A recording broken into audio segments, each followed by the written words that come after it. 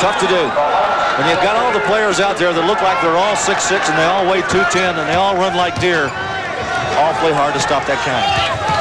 Kendall Gill trying to penetrate, kicks it back off. It's a very smart player. Hamilton trying to show his range. You know what he said? I've had enough of it in the paint. Let me show you what I can do on the baseline. You don't get triple teamed out there. 60-44. Here's the steal. 4-on-2. Gill in the middle. Hamilton. That's the way you fill the lane on the break.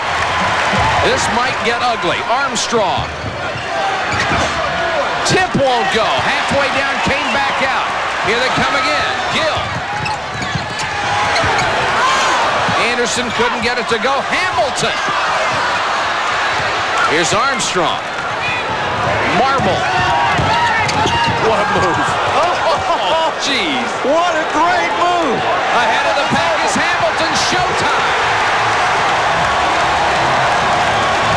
64-46. Mike, you just cannot go to sleep on this Illinois team. If you get a basket, you better get back in transition and defense quickly. I think one thing they're trying to do, Larry, pound it inside so hard nobody went back. And we've got to file away from the ball. Bardo called for the person.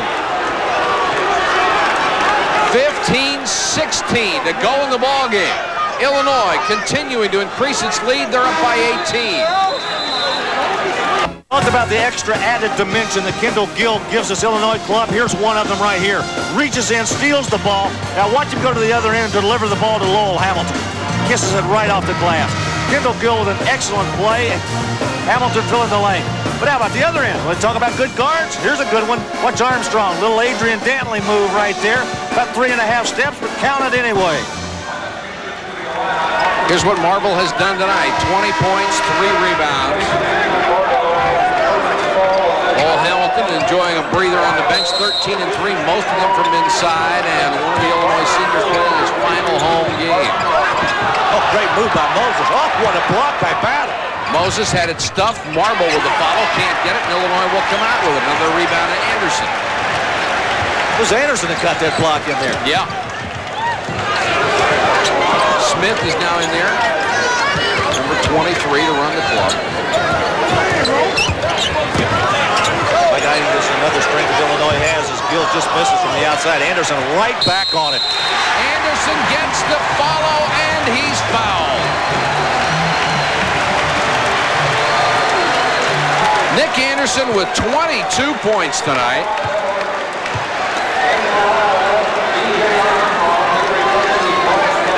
Anderson, one of the better rebounders for his size of anybody in the country. 6'5". Watch him turn and get in there on Moses.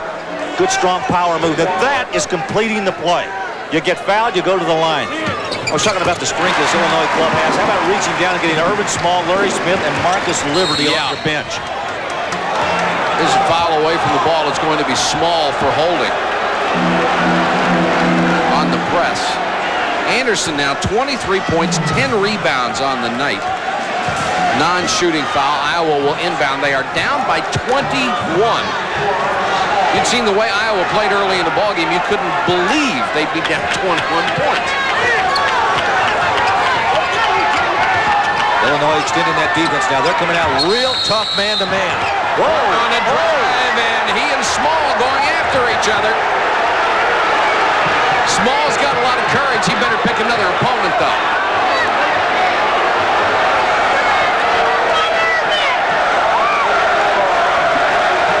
Watch it down inside. Small guarding Horton right here. Oh, block. Oh, Turner just hit him on the head.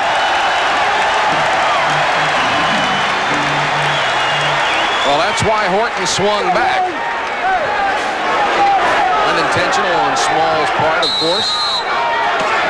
Now Lowell Hamilton's got him. He said, what am I doing here? Now Horton gets the ball, turns to the bucket. Offensive rebound, Moses, and he's flattened by Anderson.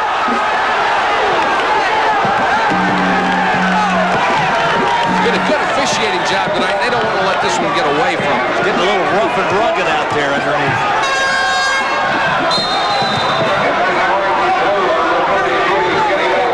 Kenny Battle will check back into the game, and Liberty will come out.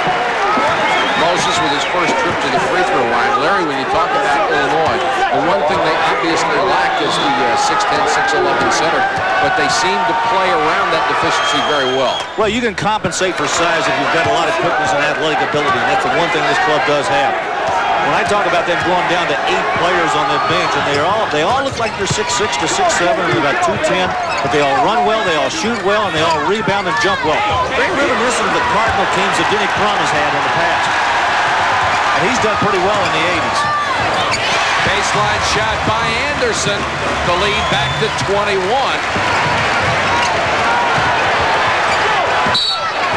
Marble being held inside, and I'm going to tell you, they're going to clean this baby up real quick. They're not going to let it get out of hand. Good job of officiating. I agree. Marble and Smith going at it a little bit here. Smith's going to get the foul, and Marble's going to walk to the line and shoot the free throws. Marble upset on the last sequence. He was hit in the place you don't want to be hit, and was not too happy about it, and was asking for a foul on that sequence. Finally got it on this one. Got him in the shoulder, man. Yeah. I knew as the analyst you'd come up with that. What a move. What a great pass. They are putting on a show. 71-49. This is Moses. Bullard, who can shoot the outside shot. Marble, 3 steps. Iowa looks a little flustered, and why not? Illinois is really doing everything right. You know what's the most amazing thing so far in the second half? We've got 13:51 still to play. Yeah. Iowa has never lost 3 straight games under Tom Davis. This could be it. Armstrong. Good steal. Good pressure by Iowa. I think this is what they've got to do to get back in this basketball game. They've got to get some turnovers against this Illinois offense. 71-51. Bad pass here, but Anderson runs it down. He's fouled. Moses got him from behind, and a good foul by Moses saved a sure layup. Anderson with a good athletic move to run that ball down. I thought the ball was going to roll right into the hands of Ed Horton. He backed off. Anderson caught it up. This is the consensus all Big Ten team. Coaches and writers picked the same 5 guys: Anderson and Horton, Rice, Edwards, and Burson. And Jay Burson, of course, Horton is from Illinois, not Iowa, not Illinois, as we had it up on the screen. You have to feel for Jay Burson with that halo. You have to feel for Ohio State, the way they have faltered down the stretch without their leader. I'm going to say this in a very complimentary way, but he might be the most unusual college player I have seen in the last 10 years. I think so, too. I've never seen a guy that size who can score the way he does. If they'd let him, I think he'd play with that halo. Armstrong, good nice move. runner in the lane. 73-53. Battle back the other way. The basket will not count. Mike, that's what I'm talking about. You've got to get back on defense against this Illinois club. If you don't, they're going to destroy you. Battle on the run out. Who's guarding him? B.J. Armstrong. Look at this push behind the back. There's the shove right there. Hand checking right at the free throw line. Foul before the shot. So they'll just inbound. Kendall Gill had it stuffed. And he and Jepson collide. The foul will be on Kendall Gill. When Jepson falls down, it's a long way to the floor. And it takes a long time for him to get there. Kendall Gill trying to get possession right here on the inside. He got it against Armstrong. Jepson with a good block, and then Gill went right over his back. You know, sometimes that's just called a foul of frustration. You've missed an easy shot, and you want the ball back just because you feel like, gosh, I missed that one. I want to try it again. Jepson has hit 1 out of 2 from the free throw line tonight. Way short on that one. Great offensive rebound. Horton, it's blocked, but a foul. Illini racking up some fouls in this second half. Yeah. I think they're taking their nickname literally. That will be 3 on Anderson, and Lou Henson will go to his bench. We got Larry Smith back in the ballgame when he can. And Kendall Gill will come out. These Illinois fans really appreciate the contribution of Kendall Gill. They saw their team stumble some when he went out. Horton has not been much of a factor since the opening 2 or 3 minutes of this ballgame. Yeah, they really have taken him out of it. I think it's probably because they take a look at the Illinois bench right there. I think it's simply because the game changed on him a little bit. They started concentrating on him defensively, and he wasn't able to get the ball as often as he did in that first 5 minutes. Made the second free throw. He has 11. We have 13-15 to go from Illinois, and the Illini holding a 19-point lead. Mike Patrick and Larry Conley with you. Glad you could join us tonight on ESPN. Illinois trying to make it 17-0 at home. Battling Bardo against the pressure. This is Smith. Hamilton, he can hit from there. Mike, is there something they can't do well? Haven't seen it yet. Nice drive by Thompson. Couldn't hit the shot. Liberty. Smith. Nice dish. Oh, what a pass. Almost like ESP. Hamilton has 17. The lead has grown to 23. Horton forced it, couldn't get it. Here comes Smith.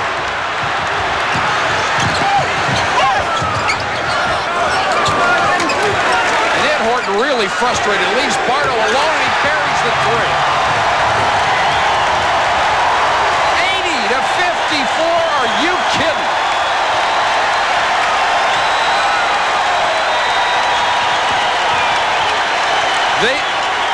Illinois is not playing chopped liver. They are playing the number 15 team in the country that has 3 superstars, and they are eating them up for lunch.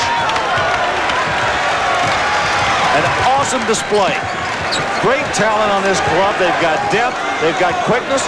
They're smart. They play very intelligently. They know what to take advantage of whatever the defense gives them. This is a good basketball team. Battle? Oh. I think you and I agree, Larry. When they're healthy, this may be the best team in the country. Look at Horton, down the middle. Good roll. Horton trying to take everything on his own, lost the ball out of bounds. 11:41 to go. Illinois already with 82 points. They're up by 26.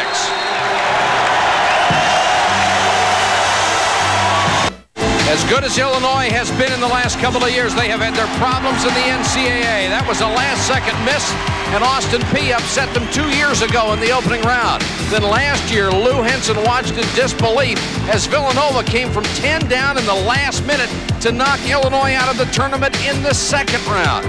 And of course, Larry, it leaves a bad taste in your mouth regardless of how great your regular season has been when you don't get farther than that in the tournament.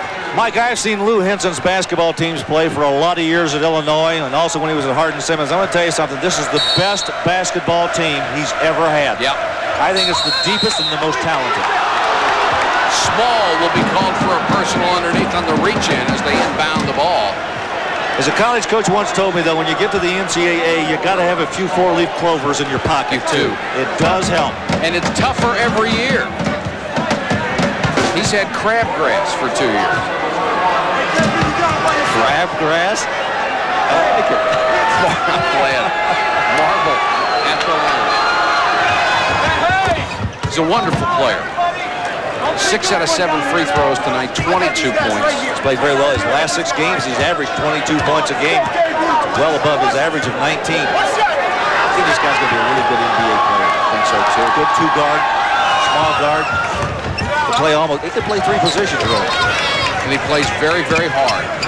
Inbound to Liberty. It's a 2-on-1 situation. Look at Garner get back in a hurry. Liberty buries the jumper. That's why it's hard to press Illinois. They beat that press with a long pass. Then you got 2-on-1, 3-on-2, and they're so athletic they're going to find a way to get the ball in the basket. 84-58. The seniors are going out in style.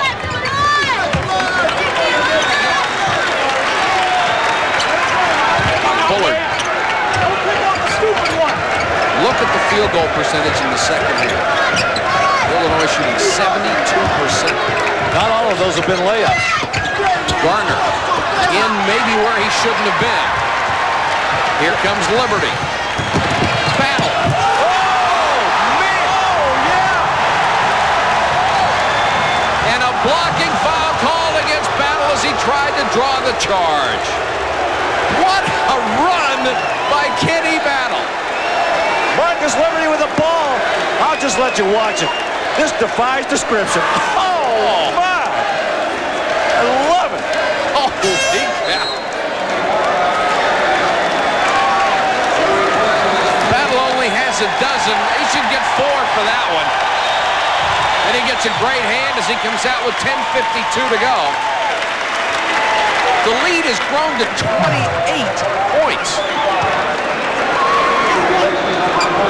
You think he got over the bench and Lou Henson said, now why did you commit that foul? Yeah, that's right. That's right. Coaches are never satisfied.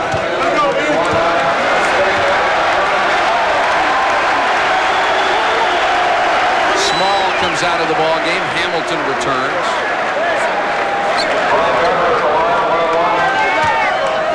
Garner trying to get his name in the scorebook.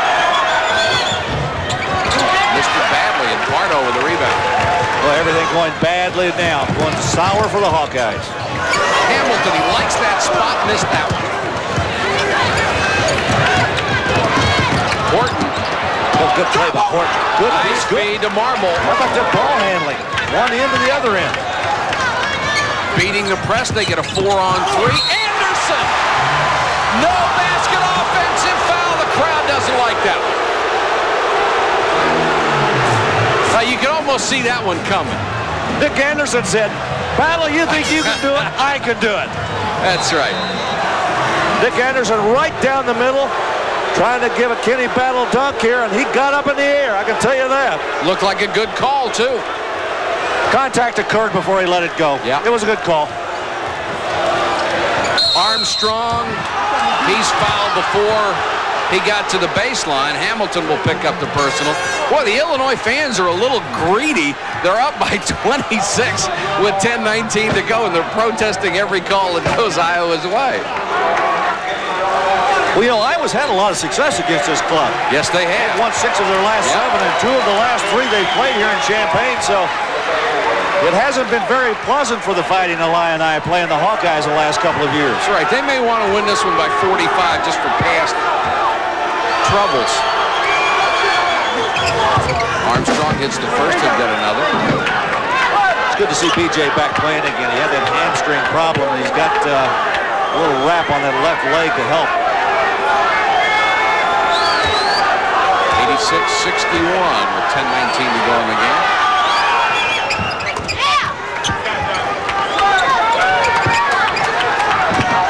Full court pressure, they've got to go for the turnovers. They beat the 10-second. Pardo to Gill. Look at Hamilton. And Hamilton is fouled. Even when they miss their shots, they've got guys in position to get the offensive rebound for the stickbacks. They sure do. Our presentation of Championship Week will continue tomorrow. Championship games at 5 o'clock, the Trans-America Athletic Conference. Then at 7:30, the Ohio Valley Conference Championship. And at 9:30 p.m., the Atlantic 10. Penn State with some surprises in there, huh? Everybody thought it would be Temple, West Virginia. No. So did Temple and West Virginia. Rutgers, Penn State, and Rutgers. It's an unusual setup. They play at the home of the highest seeded team. Played the other games at the Molester and decided to move the championship game to the highest seeded team. Pardo for 3. Why not? 89-62. Thompson, nice dish to Horton, and he traveled. You know, Mike, as Tom Davis, a coach who is sitting there having to go through this, having to endure this, there is so little you can do. I mean, you're doing everything you can possibly do, but the way Illinois is playing is just one of those nights. Exactly. One of the rare shots in the second half that spun out for the Illini. Moses for 3. Pardo with a rebound. It's a 5-on-2. Liberty. a kid like most Proposition 48 players who struggled when he finally got to play, but he doesn't look like he's struggling anymore. There's a block by Gill. Marble forces it up and got it. What a shot. Two guys on him, front and back. Marble has 27. Well, we've seen some plays tonight. Tell you what, you're going to see about half these guys in the NBA. Gill! That's another three, and it's 94-64. Marble. And he quiets the crowd with another runner. He has 29. Gill again, alley-oop. Nice play by Bullard to pick it off. Well, that was a good defensive play by Bullard. Armstrong right back. Great speed. He blew by Bardo, made the bucket, and picked up the foul. And he protected the ball with his body, shielded the ball, got it up, and kissed it on the glass. Excellent offensive play. The seniors on these ball clubs have gone at each other for 4 years. And tonight it's Illinois' turn, up 94-68. If you just joined us, Illinois has put on simply an awesome display, 94-68 over Iowa. And that means they will be 1.5 games behind Indiana in the Big Ten championship race. The Hoosiers have at least a share of the title already clinched. Illinois will have to go to Michigan Saturday. Indiana can win the title outright by beating Wisconsin tomorrow night. They will be favored to do so, or winning at Iowa on Saturday. Of course, Bob Knight doesn't want it to come down to that. He'd like to wrap it up tomorrow night against Wisconsin. Mike, I want to go back to the point that I made at the top of the show, and I really want to reinforce this. I think that if Illinois beats Michigan on Saturday, they are entitled to a #1 seed. Not to knock Indiana out, maybe it will, but they've beaten the Hoosiers twice, and Illinois playing as well as anybody in the country right now. And they've got Gill back, healthy and ready to play. I don't know how you can deny them a #1 seed the way they're playing. It would be tough to do. 94-68, approaching the 8-minute mark in the game. Bowman is into the ball game, number 10 for the first time for Illinois. He's got the ball and lost it out of bounds. PJ, a junior out of Champaign, junior college transfer, who has struggled with his shooting. Did you know he had 18 against Iowa at Iowa? It was a season high for him. He's got the talent. First team national junior college All-American.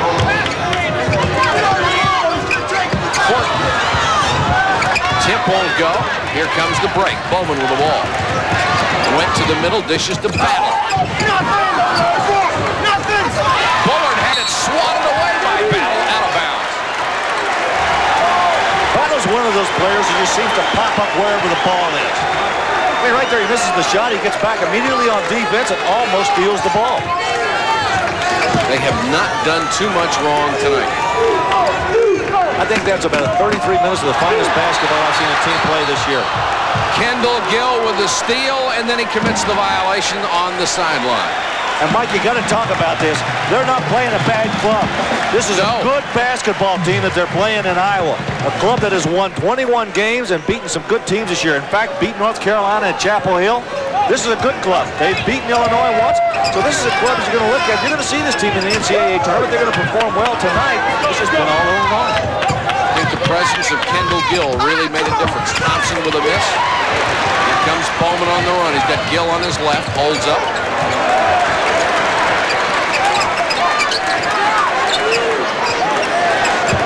Lou Henson up, telling his team he wants him to run the offense. Hamilton had it slapped away on the way up. Bowman got it back. It's funny to see this kind of pace right now, the way they've been playing. Gill just off the mark. Thompson clears. Yeah, it does. Garner got caught up in the air, kicks it back out. Marble for three.